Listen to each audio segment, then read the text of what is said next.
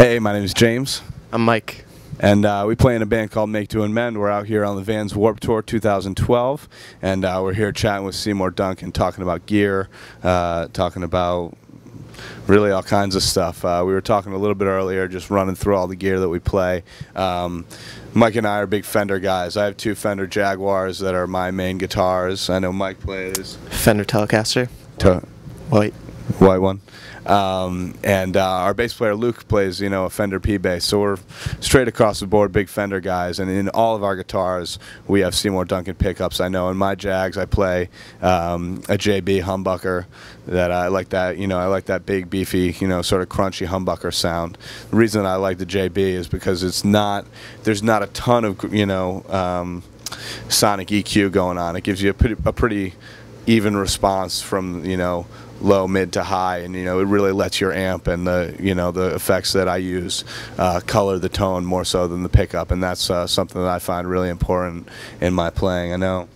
Yeah, I picked when I was going through all the tone charts on the website and all that. I picked the Jerry Donahue signature, which is not the pickup a lot of people would expect for our band or my style of playing, but just as soon as I heard it, I knew that was the one I wanted, and I've been using it for about 2.5 weeks now, and I absolutely love it. It's like a way cleaner than a lot of my friends use the hot rails and stuff, which are great pickups, but just for the way I play and the way I like to sound, it's a little cleaner and better full response and stuff. It's awesome. Totally. And I know that Luke has a set of quarter pounders in his P bass that he loves.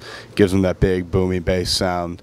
And we were talking about it, and I think in a lot of ways, if you've got your guitar and the neck, the body, the way it's set up, it becomes the body of your tone, of your sound. In a lot of ways, I find that the pickup becomes the heart of the sound and really coloring your own signature. I think we all want to find our signature sound, want to find what feels right, what sounds right, and is best for us as players, is best for us as a band. And Seymour Duncan has really helped us do that to a great extent. So I'm pretty stoked.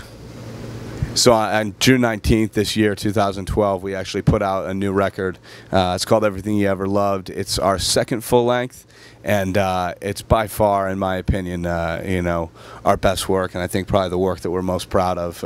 We strive with every single record that we make to progress, to grow, to make something that we're proud of, and it's been out for a few weeks now, and we can't be happier with it. So. Very, very excited.